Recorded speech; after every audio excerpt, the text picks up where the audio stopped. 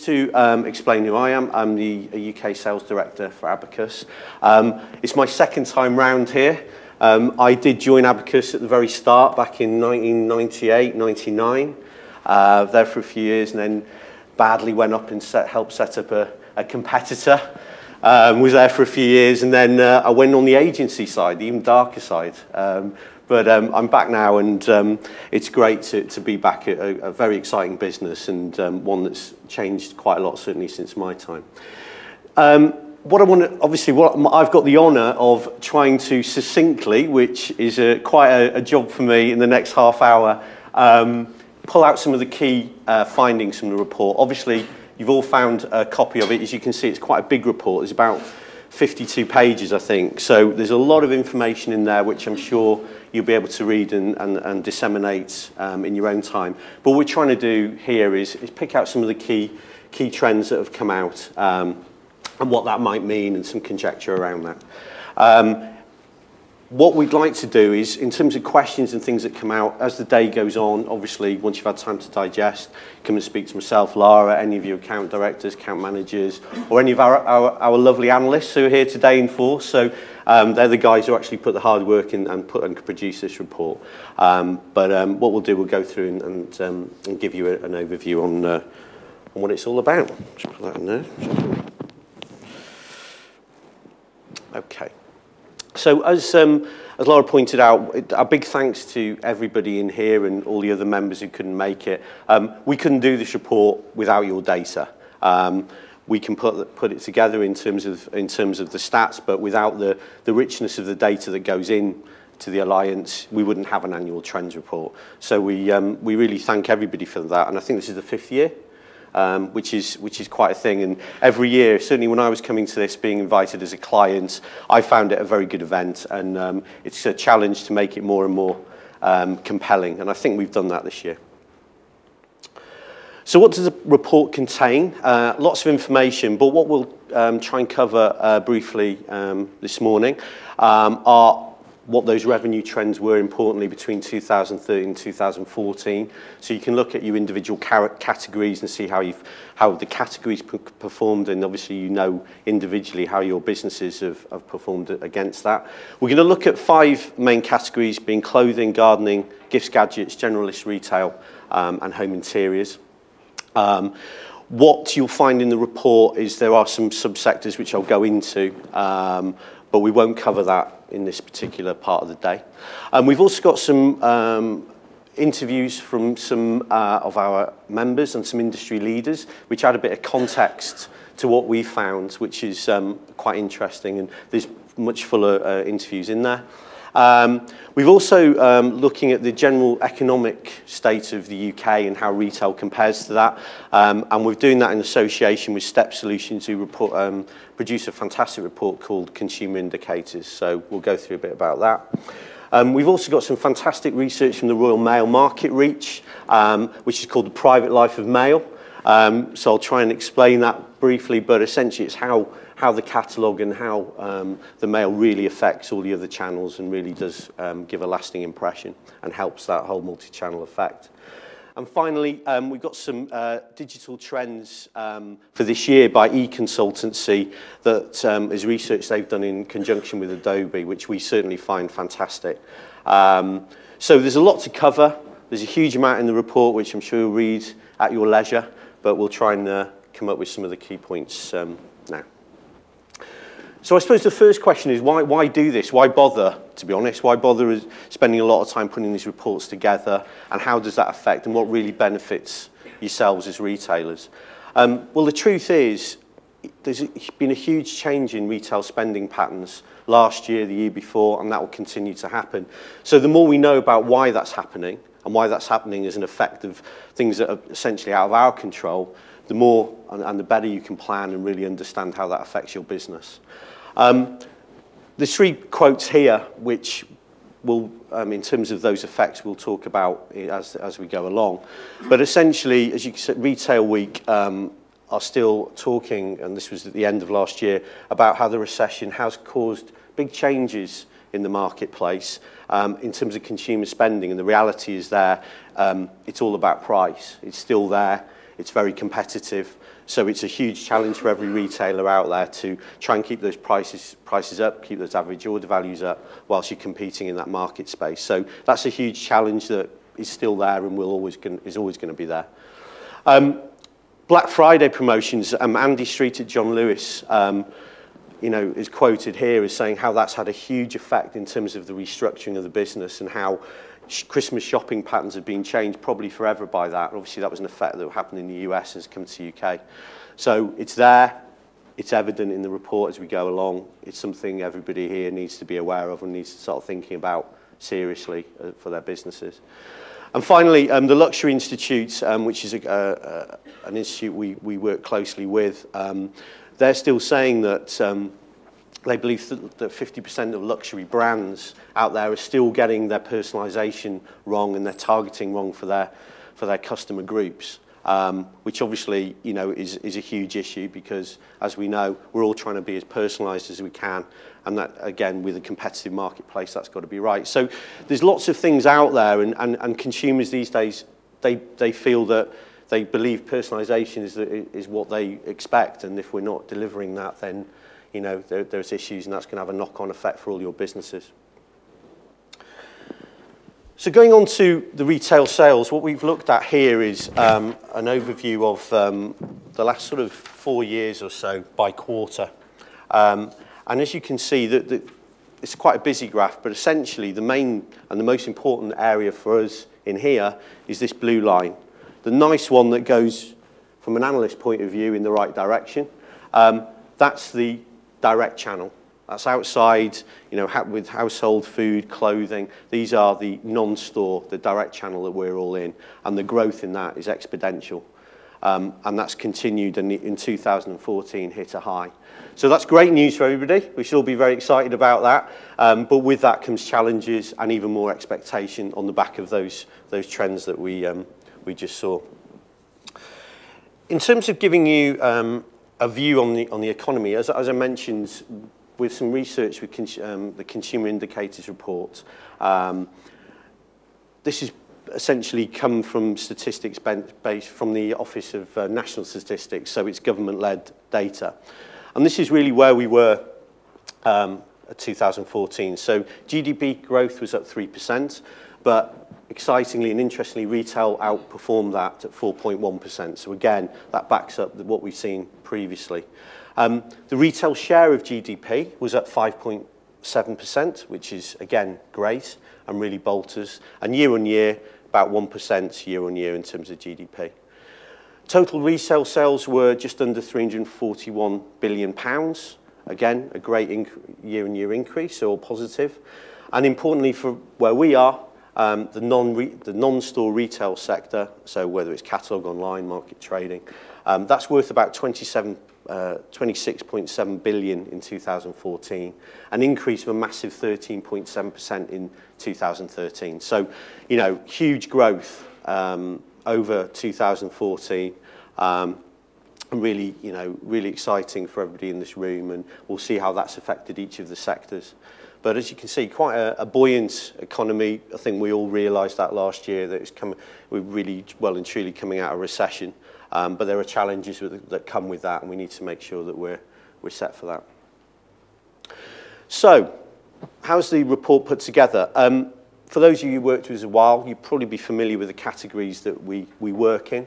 There's a number of them in terms of subsets, but what we're looking at particularly in this report, and certainly this morning, are clothing, gardening, generalist retail, gifts, gadgets, entertainment, home interiors and household. In the report, as you go through it, you'll see that we've actually pulled out some other sort of subcategories, if you like, and that's very much in the clothing sector, where we've put together contemporary and high-end as an individual report, mature and also mid-market. The reason for that is obviously clothing's a huge sector, so that we have enough data to actually pull those out separately. And I know there's obviously quite a few of you from clothing in the room, so that will affect depending on the area that you're in. And generalist retail is obviously multi-products, what we're traditionally maybe the big book, multi-brands clients that we deal with. Just as a caveat to that, to understand that in order to qualify for your data and for all the other members' data to go in here, you had to be trading through 2013, 2014, and we had to have all the transactional data up till the end of last year, which is very important when we're benchmarking and looking at those growths. So, going on to the graphs and how to read them, you'll see in there's a lot of graphs. And what I want to do is spend a little bit of time to explain how you read this. As you can see, you've got a bar graph on the bottom.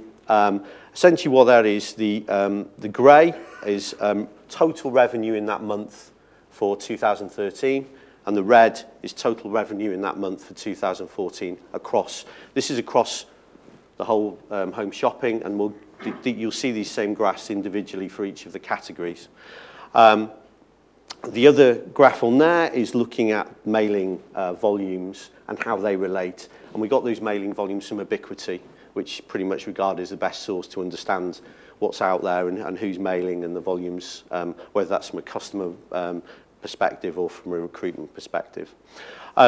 In terms of how we've indexed that, we've then totaled up the total revenue across the 24, across those 2 years, divided it by 24, and we've created an index of 100. And that gives the average spend in those months across that time period. So what we can then see is start benchmarking where's average spend above and below that across that period, and also where are the spikes. So hopefully that makes that slightly more clear, but obviously as we go along, the day goes along, any questions, let us know. But essentially, the good news is, it's a very, very healthy picture. As you can probably notice straight away, in 2014, the revenue is up every single month, which is fantastic. So it re-emphasises those growth figures that we talked about just before. In terms of total sales across the home shopping sector, year on year it's 12% across as a market in total. So again, very strong growth, which is reflected in those figures. In terms of average order value, which is another key thing that we look at and we've looked at for each sector, that was up very marginally, up about 1.1%. So, relatively flat, but, still up. If we go onto this page, goes up from £49 just over to £49.58. So again, going the right direction. Actually, when you think about it, as we mentioned earlier, there's a huge amount of pressure on price, and there continues to be. To actually have average order value in relative terms up is actually quite an achievement. So again, all good. Interestingly, mailing volumes were down year on year, about 8%. So not huge, but they were down year on year, and I think that's a reflection on, obviously, other channels being used and getting the right mix, which is obviously important, and finding that mix. And certainly in terms of conjecture as to how, with mailing volumes being down and revenues going up, looking at when we were putting the report together, it's the amount of individual transactions has gone up. So actually, you can deduce from that actually in terms of cross-sell, in terms of retention, that's getting a lot better. Everybody's getting a lot better at that because we're getting more out of customers. So if we move on, and we're going to the subsectors now, we're going into clothing, which is obviously a huge sector, and we have many of you in the room, I can see. This did very well last year. There was 11.6% revenue growth last year in clothing. As you can see, every single month there was growth, which is great. What we did see that is in Q2, which we're looking sort of April to June, certainly in our world, that was the strongest quarter for fashion in terms of growth. Revenue growth went up 15.9%. So a very strong growth year on year in that quarter. In terms of other areas, average order value decreased slightly, not much, 0.5%. Again, push on prices will be having an effect on that, but in relative terms, fashion and clothing's done very well to actually keep prices relatively flat.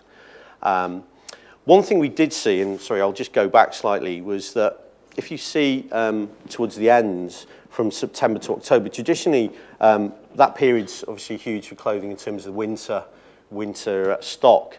But if you can see, the mailing volumes are very high in September, but revenues really didn't get crazy until November, where there was a huge peak and a huge growth in November compared to year on year. Looking back at last year and speaking to a few of the retailers, it was a very warm autumn. So actually it didn't really start getting really cold until November. So people who were putting off buying big ticket or more expensive winter items, winter coats, whatever that may be. So that would explain potentially that peak, which is different year on year, because if you look at mailing volumes on the lines, mailing volumes are actually significantly down year on year in November. So ironically, less volume, more, and last year, the year before, there was more volume mailed and less revenue. So again, hard to account for, but a seasonal effect in terms of weather really had a big impact there. And as we said, low volumes mailed, but the pattern changed in terms of the weather. We got an interview from one of our members, Victoria Stapleton, who owns and is the founder of Brora. And as you can see there, in her interview, which is much extended in the pack you have, she says, our customer associates us more readily with the winter months. So a mild autumn is not what we are after, and it did affect sales. Of course, we made this up with a great Christmas in January when the temperatures were perfectly frosty. So again, clothing is really at the mercy of the seasons and the weather. So again, there's not necessarily a lot we can do about that, but to be mindful that that can have an effect for you. Okay, moving on to gardening. As we can see here in terms of gardening, again, the flow of mailings, as you can see in the line graphs, were very similar year on year. Again, volumes slightly down. But what we do see here is quite a peak towards the end of the year, in October and November especially, which, you know, year on year were the biggest growth months from 2013. We were looking into this and thinking, why could this potentially be the case? Well, again, similarly as we were talking about in clothing, again, weather affects gardening. We know that, but to actually put this around figures is interesting. It was a particularly warm autumn. So the feeling is that as people enjoyed their gardens more, they got more out of their gardens through the course of late summer, autumn. Towards the end of the year, there was more potential for investment in terms of the consumer buying later in the year, because they just felt that, you know, more investment in the garden, they're getting more out of it because of the effect that warm autumn had had. Maybe other effects as well, but, you know, that certainly was something that a few of our members felt might be having an impact. So as mentioned, the growth actually in October and November year on year was huge. 18% in October year on year, November 17, just over 17%. In terms of gardening as a whole, it was a pretty flat year, minus 2%. You know, it's neither here nor there really, but there wasn't huge growth in gardening last year. But the good news was towards the end of the year that really made up the figures, and hopefully this year will be a growth year in terms of revenue for the sector. The good news was, however, gardening increased their average order value, which was quite a challenge in the environment we're in. So that's a real big plus for gardening, to actually bring those average order values up. And again, that might have an effect of that feel-good factor after the warm autumn. Okay, so moving on to gifts and gadgets. As those of you in the room who are in this sector, you know, it's massively loaded towards the end of the year, so there's a lot of pressure for the gifts and gadgets marketeers out there to actually make their money. I think in the back end of the year, I think about 40%, 45% on average of revenues come in at that time. So as you can see, there's huge peaks there.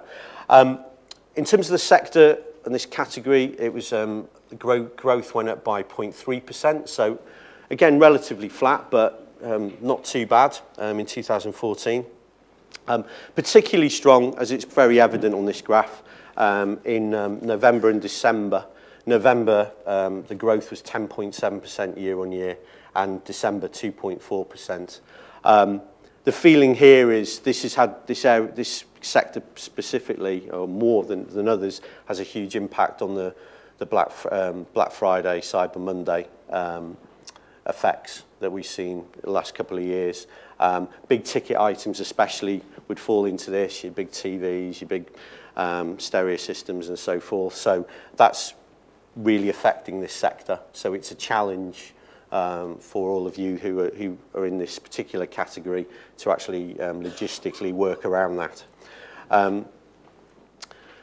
In terms of average order value, again, that fell 1.5%, but again, that's probably a knock-on effect to the fact that there is discounting in those two events of Black Friday and Cyber Monday. So it's very hard to keep average order value up at that point, at that time of year. However, because of the volume that's been traded, revenues are slightly up. So, you know, it's got pluses and minuses there, but again, there was still growth, especially in those 2 months. And there was a decrease in mailing volumes across the year of 3.1%. So again, not massive in that particular sector, but again, that's the use of the other channels and getting that mix right. Another quote here from one of our interviewees, Georgie Coleridge-Cole. She's the founder of Sheerlux. Some of you may or may not have come across Sheerlux. They deal with a lot of luxury brands. She's quoted as saying, Black Friday is now well and truly established. It's not just a brand's retail calendar, but in the customer's calendar too. So consumers now know that's going to happen, they expect it, and they expect big discounts, and they expect you to be ready for it. So, you know, it's here to stay and it's not going away. Generalist retail.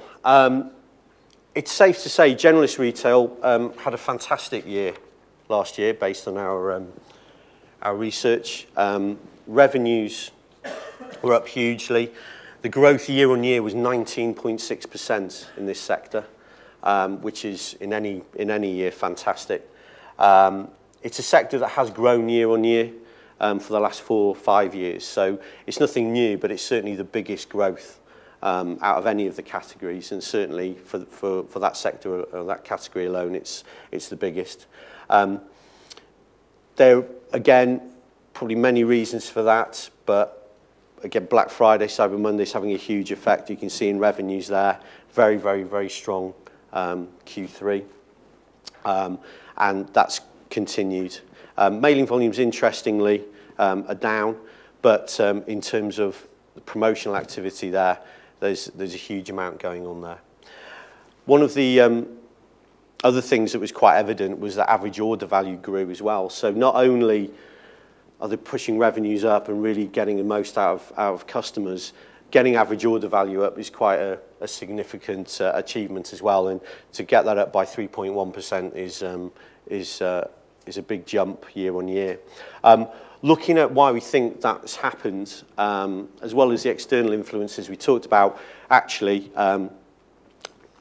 what we see certainly when dealing with some of you in this sector, and it's evident in the sector as a whole, is there's a huge amount of investment, a huge amount of time and resource goes into customer insight, analytics, and really, really understanding the customer, understanding the cross-sell between the brands and getting the most out of them. And I think certainly from the work that we do and what we see with some of our clients, that's a big area that's really pushing that growth. So a very, very strong year for generalist retail. Rosie Freshwater, who's MD of Leapfrog, who deal with a number of brands. She's quoted as saying, again, coming from her interview, another move made by many retailers was the realization of the importance of combining data and insight to actually understand who customers are. She's seen that with a lot of the larger brands that they work with, and certainly that's something we've seen. So all good in that category. And then finally, home interiors and household goods. Again, a very busy graph, a lot going on here, but essentially a good strong year for this sector. In terms of growth, the growth was 15.1% year on year in the home interiors and household goods. So again, a very, very year on year, much bigger growth than they've seen previously. Again, there was growth in all months, as you can see, except actually in December. That was the one blip there. That was down about 6%. But again, that could be explained by the huge leap in November, and similarly, January. That's a big time for home interiors, selling big ticket items. So, you know, probably not a huge difference in terms of December there. In terms of other key things, that higher average order value in January, that was up 12% as an average order value. Again, really the big push, what we saw is a lot of our home interiors and household good clients, they really pushed sales and really got that right last year. So again, that's reflected in that average order value being significantly higher.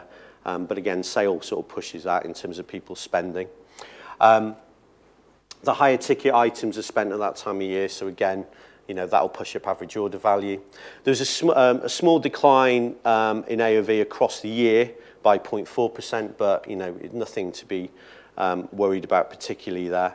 And actually, interestingly, in this sector, compared to the others where we've seen mailing volumes go down, mailing volumes went up in the home interiors and household goods category last year by 3.8%, and interestingly in Q3, 20.3%. So that could have had an effect in the latter half of the year where we saw those big spikes.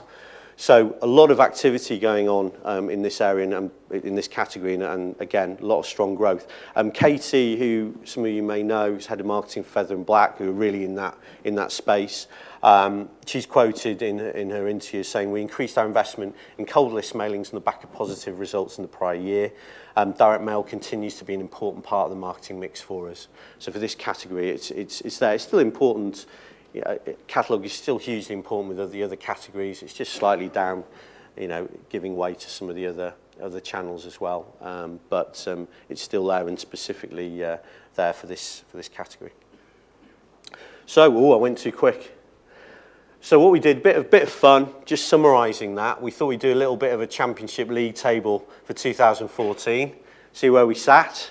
It's probably no great surprise to see the old generous retail. Unfortunately, they're the Chelsea. Even though I'm a Liverpool fan, it puts me to shame. But yeah, they're the Chelsea for this year. 19.6%, they're top of there. Unfortunately, gardening, it's not bad, you know. Actually, not bad, only 0.2% down. But against the other categories, that was fared probably worse last year. But as you can see, in general, a really great year for retail across the board. And then in AOV, actually, gardening have made a dramatic rise up the table. So they're the runners-up. So it's not all bad there. Again, a very challenging area to get that, make sure your average order value is at least stable, if not growing. But overall, you know, it was really good stuff going on there. But it has to be said, generous retail was top of the pile last year. So the other categories need to catch up a little bit. But all good, you know, very, very positive, as I'm sure you can see from all the whole of retail sector. And it's very exciting from our point of view to be working with some, you know, really, really exciting businesses and really help grow in all areas. Going on from that, what we wanted to mention, so as I say, that's a very brief summary. There's lots in there. Ask loads of questions afterwards, but that gives you a flavour of those categories and what's been going on. What we do, and I know we work with quite a few of you on this, we can do more bespoke reporting as well. So whereas the report you have there is, you know, by category and really looks month on month, we can actually do week by week reports, which are far more bespoke in terms of your specific sector. They're called market insight reports. I'm not going to read this verbatim, but you can see on there's a number of different areas we can look at. We can look at market share, we can look at seasonality, we can look at merchandise category. So there's a lot of very brand specific and very category specific stuff we can do for you. If it's something you think, do you know what, we need to mine a bit further into what we're doing. And we have a lot of our lovely analysts here today to sort of talk to you about that. Okay, and then moving on briefly, in your pack, you'll see a load of research from the Royal Mail. I've just pulled out one part of this. They've called it the private life of mail. And really what it's doing and what it's trying to keep top of your mind is that catalogue does drive a mail piece coming through the door, drives very much your online channel. People like to receive it, like to look at it, but they might be then pushed on to online to do that. So your online, your offline has to be totally at one with each other, because the mailings really push that. Some of the key stats we pulled out here, 92% of people are driven online by digital activity. 87% are driven online or onto some sort of digital activity from receiving a mail piece. 87% are influenced to make an online purchase by receiving a catalogue. 86% feel they're connected with the business, which is quite important. You know, it's all about personalisation. You're trying to create that one-to-one experience. The feeling was with this research that consumers felt when they got a catalogue, when it was a bit more personalised, they felt that connection with the brand and the company. They might want to then transact online, but that's really where they get that personalisation. So you all need to keep that top of mind. 54% interestingly were engaged in social media as a result of getting the catalogue. So we're all in that space, we're all trying to make that work. It's very important to make sure that you're always promoting that. And 43% were led to download something as a direct result of getting the catalogue. So there's lots in there, but really what you've just got to remember is the catalogue drives all of that, and it helps with that. The less catalogues going through the door, the less you'll be able to really push that online experience. As I mentioned, we also, there's a lot of research in there as well in terms of digital trends, which the e-consultancy did in conjunction with Adobe. It's really interesting stuff, and there's a lot more stats in there than we've got up here. But these are three of the sort of key things that we've pulled out, which you need to keep top of mind. That only 20% of responders think digital still sits separately from other marketing activities, very much what I've just been talking about. You know, to have digital and offline working separately is crazy. That has to be married up, because the consumer expects that. They don't expect you to be working separately. So if you are, you need to join that up. Content marketing, customer experience in 2014 were the most exciting opportunities. Again, this is really all back to creating that personalisation and making sure the customer really is happy and enjoying your brand and enjoying what you have to say. And targeting and personalisation and content optimisation are key priorities for this year. You know, how do you personalise? How do we get better at it? How do we target? And how do we make content relevant? You're going to hear actually this morning more about that, but that's a hugely important area that you need to be focusing on.